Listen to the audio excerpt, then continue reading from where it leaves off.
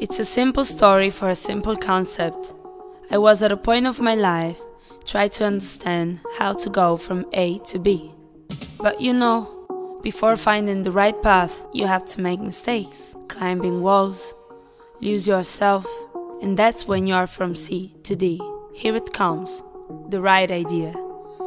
It was not only about material things, it was about dance. It was about feelings, connections. It was about unity. Because chains for me are not a prison. Chains are my community. And even if you see 1,000 of chains all around the world, you won't be wrong to choose the unique one. Because this is me. This is you.